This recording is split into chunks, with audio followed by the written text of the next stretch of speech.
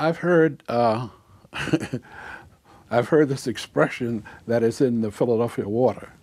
The bass players who came out of Philadelphia pretty much had to live up to a certain standard of the ones that pioneered the walking bass concept of improvising and just playing bass in general. One of the real early guys, we go way back to Percy Heath, go back to John Lamb, who was with Duke Ellington for a while, passed through here. And I don't want to get into names because there's so many and there's no way I'll remember all of them.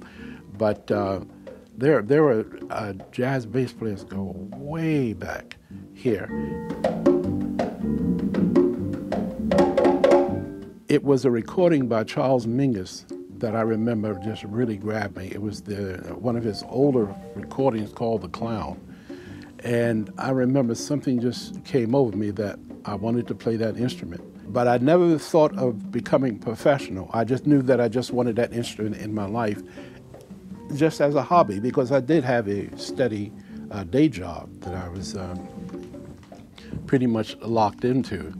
And so I went downtown one day and I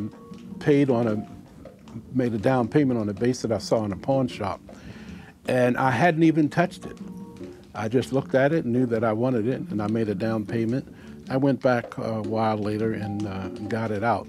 And I'll never forget the smile on my face the first time I plucked the instrument. It was amazing. It still hadn't gone away. You know, that smile is still there.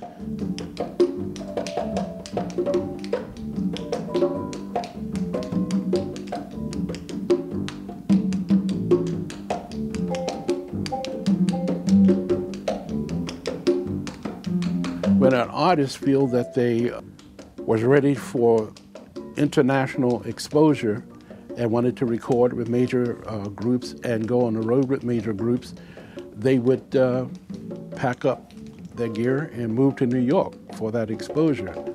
I never felt comfortable doing that, but I was blessed with the opportunity of mainstream artists reaching out to me in Philadelphia. I was with Billy Paul, one of the first major artists I was with. You know, he won the Grammy for the Me and Mrs. Jones recording. That was followed by many, many, many years off and on with guitarist Pat Martino. I did 4 recordings with Pat Martino, which I was honored to do. That was followed by 19 years with Max Roach, with whom I did record. I also recorded 6 CDs. And during the last few years with Max, I started wanting to concentrate more on composition. And I formed a string ensemble, because strings are my first love. I formed a string ensemble, and I had the honor of receiving 2 or 3 recording contracts to record with that group. And in addition to that, I've gotten grants from the Pew Foundation to write a book of my original compositions, and it came with a companion CD of me performing the pieces. Sometimes you lose the balance between the scholastic approach and the natural approach. For example, a lot of young people would get recording contracts, and yet they have no life experience behind the music. It would be pretty much schooled and with limited heart. The main goal from that era through this one is to find your own voice and to express yourself from your heart. Really, I remember an old saying that Max used to use. He said that Lester Young used to say, "I hear a lot of notes, but what's your story?" So what he was saying is that oftentimes the